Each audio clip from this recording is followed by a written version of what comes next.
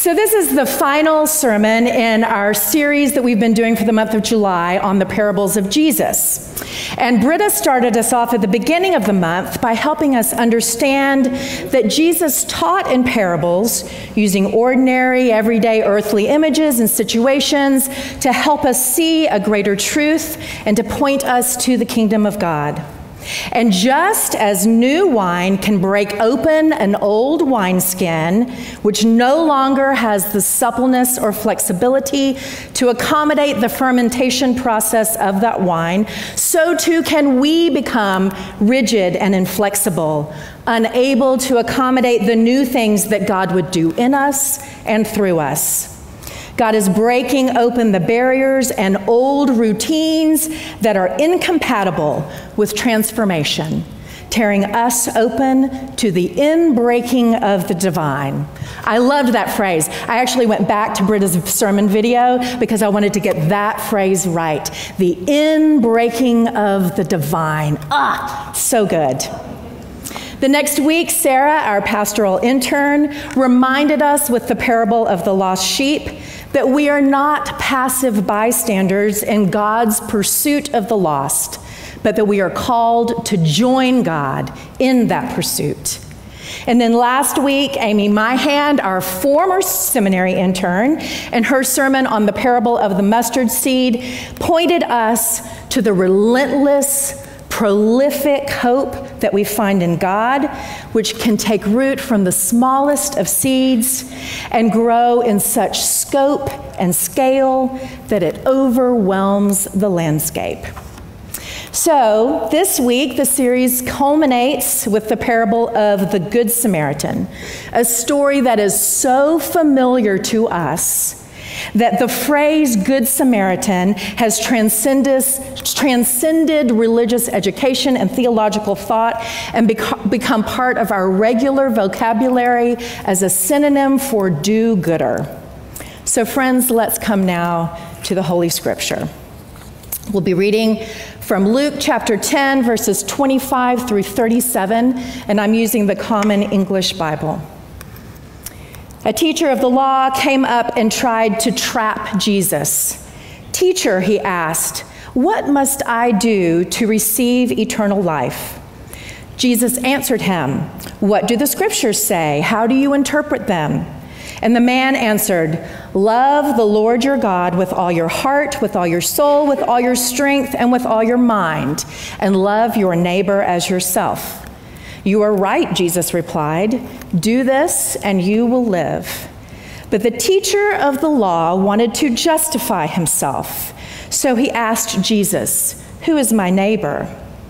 Jesus answered, "There was once a man who was going down from Jerusalem to Jericho when robbers attacked him, stripped him, beat him up, and leaving him for dead.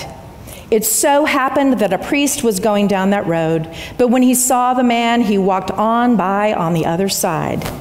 In the same way, a Levite also came there, went over and looked at the man, and then walked on by the other side. But a Samaritan who was traveling that way came upon the man, and when he saw him, his heart was filled with pity, and he went over to him, poured oil and wine on his wounds, and bandaged them. Then he put the man on his own animal and took him to an inn, where he took care of him. The next day he took out 2 silver coins and gave them to the innkeeper. 'Take care of him,' he told the innkeeper, 'and when I come back this way, I will pay you whatever else you spend on him.' And Jesus concluded, 'In your opinion, which one of these 3 acted like a neighbor towards the man attacked by the robbers?' The teacher of the law answered, 'The one who was kind to him.' And Jesus replied, 'You go then and do the same.'" This is the word of the Lord.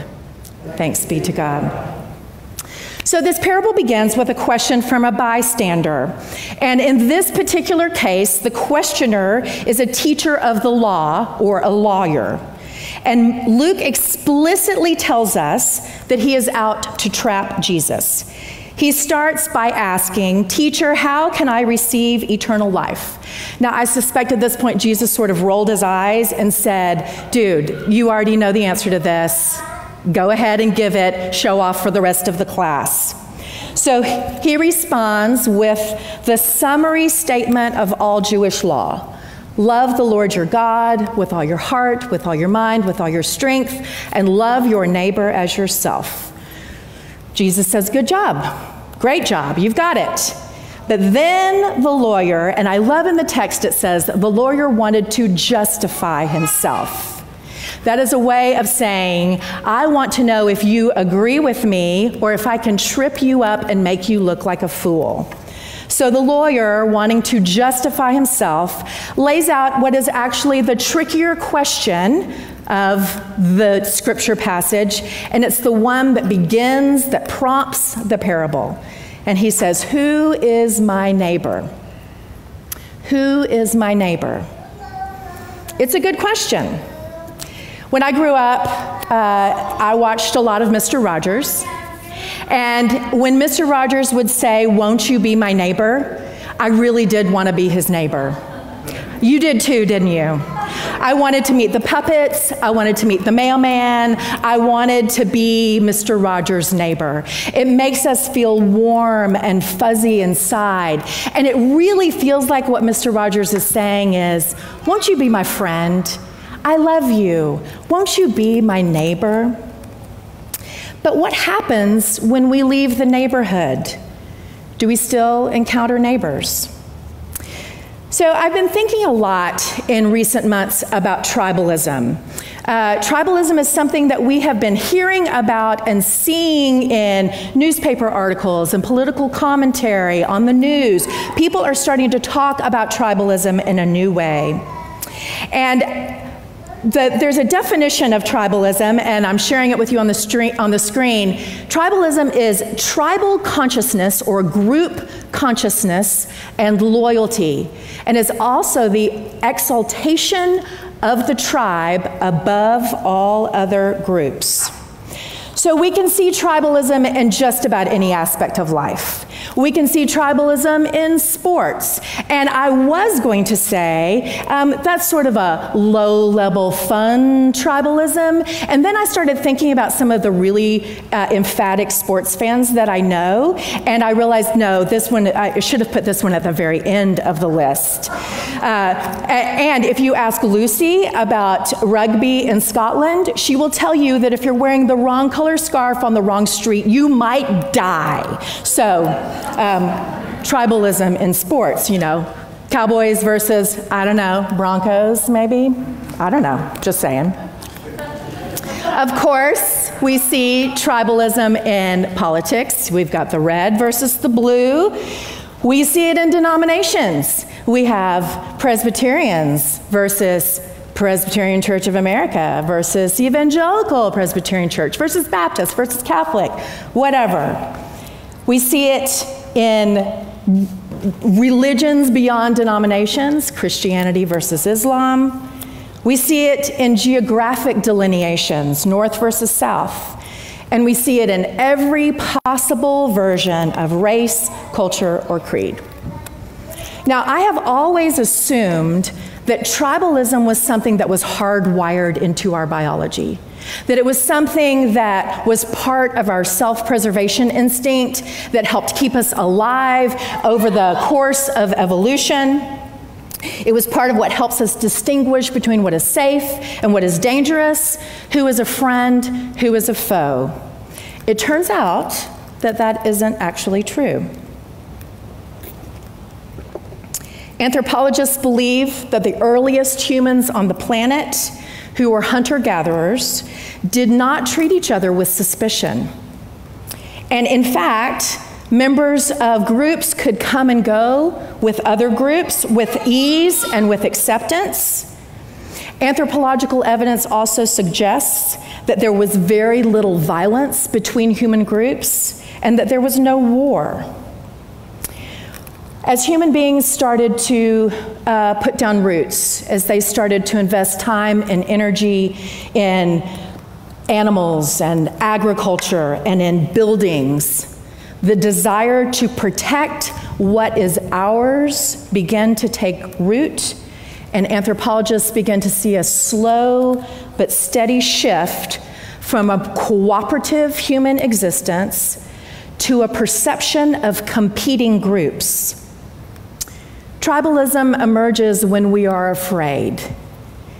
When we are afraid that you will hurt me, when we are afraid that you will take what is mine, when we are afraid that there isn't enough to go around. You know, an interesting thing about fear is that in our brains, fear bypasses the logic center.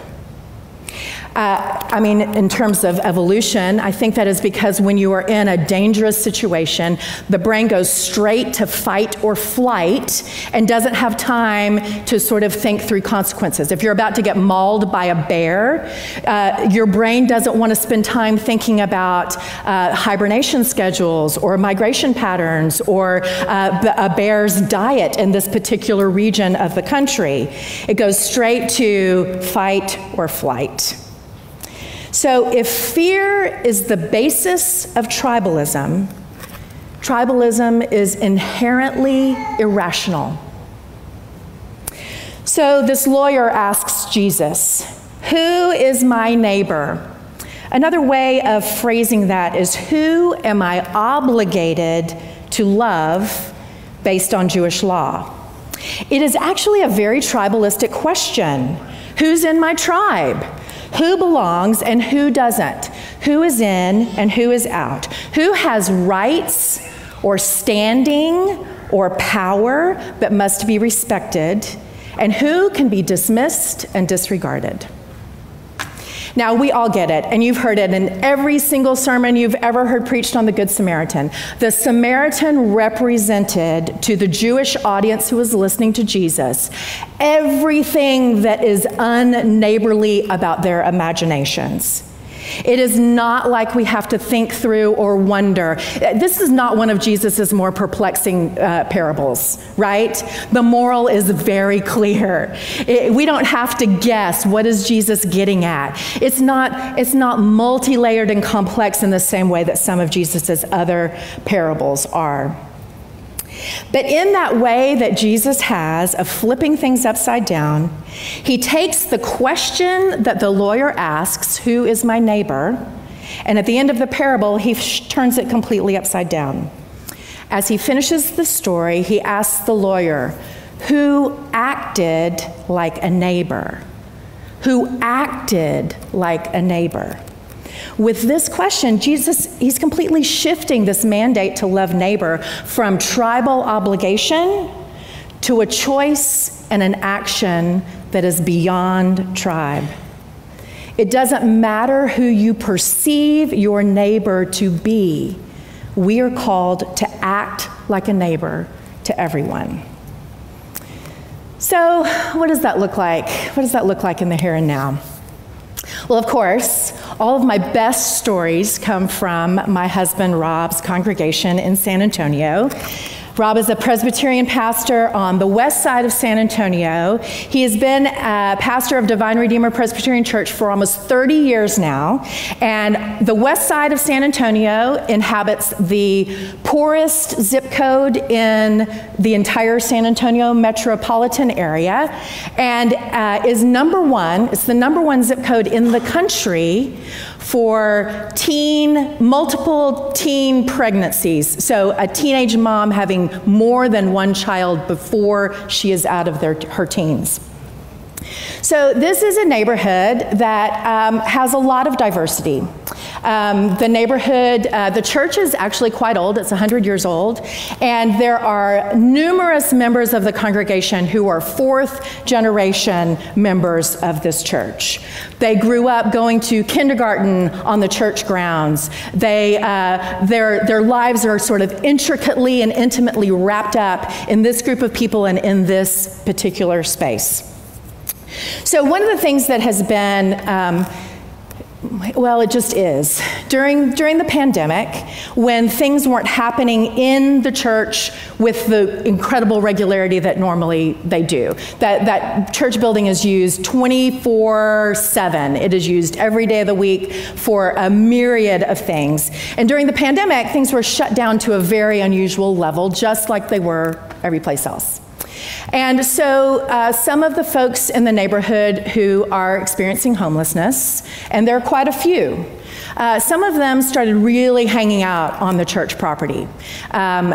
Unfortunately, that meant things like using the church lawn as a bathroom or taking a full shower from the church hose. And so one woman in particular, her name is Isabel, has been hanging out at the church with a lot more frequency and regularity since the church has been closed down. So Rob had met her a number of times as he was going to work. Her name was Isabel. And so they had had some interesting conversations. Like many folks who are living on the streets, Isabel is probably an addict and probably experiencing some mental illness. But she and Rob had several conversations. And at the beginning of June, just like us, they started regathering for in-person worship. And people were very, very excited about this. And people were really looking forward to being together. So a few weeks towards the end of June, Divine Redeemer this summer has a seminary intern, which many of us met when we did our mission experience, our family mission trip that is in partnership with Divine Redeemer in San Antonio, working on homes in that neighborhood. And so their seminary intern, James Martin, was preaching on this Sunday, and he was preaching on the text of the Good Samaritan. And so Isabel had been hanging out on the front lawn all morning long, and between the services, they have a Spanish language service, and then a break, and then a bilingual service. And during the break, they often do some sort of breakfast together. And they had made breakfast tacos. Somebody had seen Isabel on the front lawn, went and offered her a taco. She accepted and decided to join them for worship. Congregation was very receptive to this. This was not even a particularly unusual thing to have happen. And she came in and ended up sitting about 3 rows from the front, right in front of the pulpit. They do a time of prayers of the people, similar to what we do together, but at Divine Redeemer, congregants, I know you've seen this done, you've probably participated in it. Congregants raise their hand, and the microphone is sort of passed around, and people share their joys and their concerns and things they would like the community to pray for them about. So Isabel joined in to this activity, and the congregation was very supportive, even when she got incredibly long-winded and started telling stories about angels who live on her shoulders. The congregation was nonplussed and just kept on going, and there were no snickers, there was no outrage under their breath. They continued to be supportive and kind. So James gets up to preach. This is the first time James has ever preached in front of a congregation before. And he's standing at the pulpit, and he is preaching, and Rob said he was getting fiery. And Rob is sitting, their church is, we don't do this, thank goodness. Worship leaders sit in chairs behind, that's the worst. We're never doing that, y'all. So, but at Rob's church, they do that. And so, and the other thing you need to know about this church, it is a matriarchy. Rob might think that he's in charge. No, he is not in charge. This church is a matriarchy, and it is a matriarchy that is generations in the making. And the women of Divine Redeemer, if you do something wrong, they are not at all shy about standing up and coming over to you and giving you a little correction, okay? It is the kind of congregation where people will shout things out and will either in the affirmative or in the negative. It's a very participatory place. Bill Brock, you would fit in very well there. Okay, so James is preaching earnestly, intensely, passionately about the Good Samaritan. And for some undetermined reason that nobody knows, Isabel stripped naked to the waist. For some reason undetermined, Isabel stripped naked to the waist. So, go ahead and laugh. It's okay. It's funny. So Rob said he was sitting in a chair that was somewhat blocked by the pulpit. And he said, there was the strangest thing. It sort of felt like all the air sucked out of the room. So I leaned my head this way, and Isabel was naked to the waist. Now, what you would have expected would be a sharp intake of breath, perhaps judgmental murmuring behind your hand. None of that happened. Congregation didn't move. Nobody reacted, nobody pointed, nobody did anything. And a woman who's grown up in that church, who is a geriatric psychiatrist, got up and sat behind her and talked to her softly and gently until her discomfort and her irritation, whatever was bothering her, subsided. She didn't put her clothes back on. And God bless James. He didn't miss a beat. He kept right on preaching. He didn't miss a word. And he was only like halfway done. So, Livy, the psychiatrist, alerted a guy who had just retired as a policeman and said, let's go ahead and call 911. She seems to be in some distress, and she's got a wound on her leg that I think needs some attention. Let's go ahead and call EMS. So EMS arrived. They waited outside. The service concluded. The acolytes, who are children, walked up the center aisle, snuffed out the candles, walked back the center aisle, didn't blink, didn't flinch, didn't do a thing. At the end of the service, when they finally got Isabel to put her shirt back on, got her engaged with the medical personnel to see about her leg, two of the oldest and most powerful matriarchs of the congregation came up to Rob. And Rob thought, okay, what's this going to be? They said, Rob, it was hot in here. We wanted to take off our shirts too.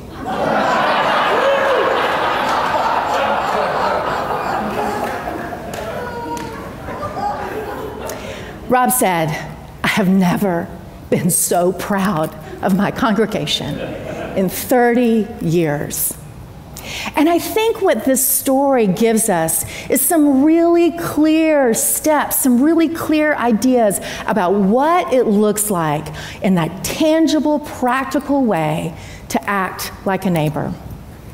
So the first one is this. We are all children of God. And when we can recognize and affirm that, we are able to let go of so much of the judgment and the disdain and the prejudice that we tend to carry around with us. That congregation was able to see Isabel as a person, as a child of God, not just as a homeless, mentally ill addict. The second one is what, Jesus says over and over again. He says, follow me. He doesn't say worship me. He doesn't say get on your knees and worship me. He says, follow me. Do what I do. And what does Jesus do? He constantly, consistently, regularly reaches out with love and compassion and grace to everybody, particularly those who have been excluded from the tribe. Friends, relationship is the antidote to division. It is only in our ability to connect to the humanity of one another that we have the strength and the motivation to act like a neighbor. The third one is to align ourselves in solidarity with the least of these. And that can look like a whole bunch of different things. And what those two matriarchs of Divine Redeemer were doing when they came up to Rob and said, it was hot in here, we wanted to take off our shirts too, is they were aligning themselves in solidarity with Isabel. They were aligning themselves in solidarity, and that doesn't necessarily mean that you're going to do the same thing, and it doesn't necessarily mean that you don't have opinions about the right thing and the wrong thing to do, but we can still align ourselves in solidarity with those who are struggling, who are on the fringe, who are not part of the tribe. When we do this, we are actually thumbing our nose at tribalism. We are defying tribalism when we do this. When we lend our allyship and solidarity to others, we are defying tribalism, and we affirm that we are one tribe, one family, one neighborhood, and we blur and dissolve the lines that would divide us. We expose the lie that there is not enough to go around, because, friends, that is a lie, particularly when we are talking about the grace of God that we have the tendency to want to hold tight and make just for us. When God became flesh and went to the cross for every single one of us, every single one of us, no qualifications, no nothing, every single one of us. And finally, we don't have to agree with each other in order to act like a neighbor.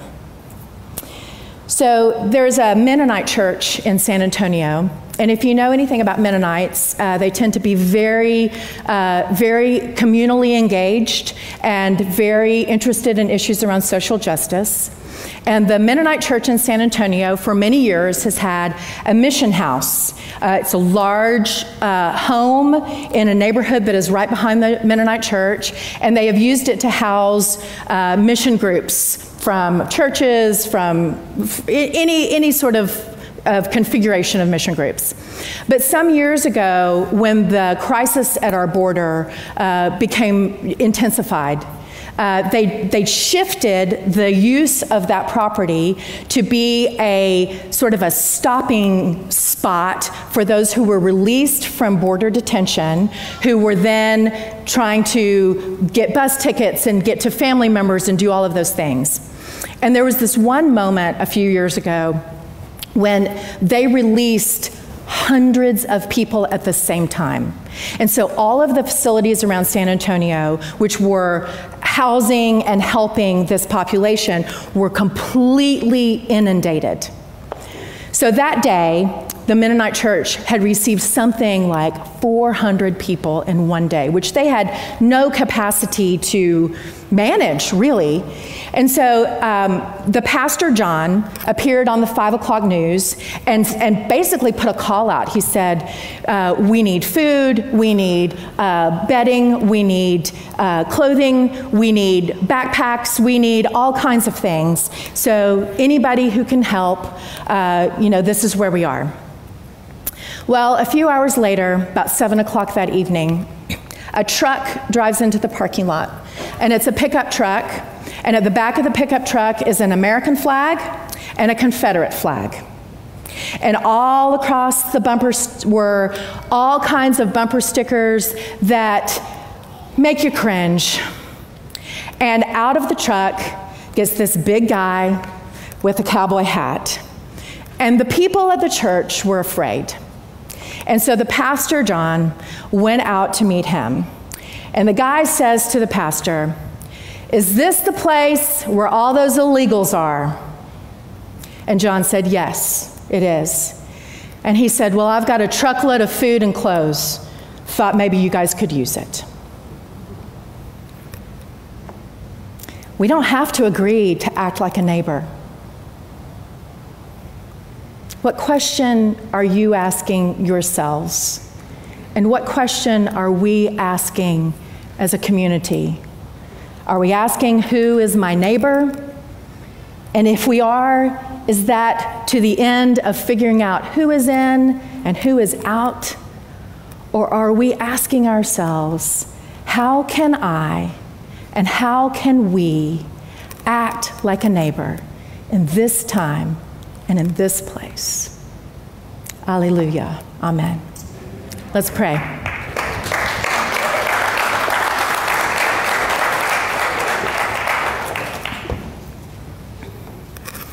Holy and gracious God, you do call us to more than we are. You call us every minute of every day. Open our ears and our hearts that we may hear. As we go forward, remind us what neighborliness looks like. Help us reach out with your love, your grace, and your compassion to all that we meet. In Jesus' name we pray. Amen.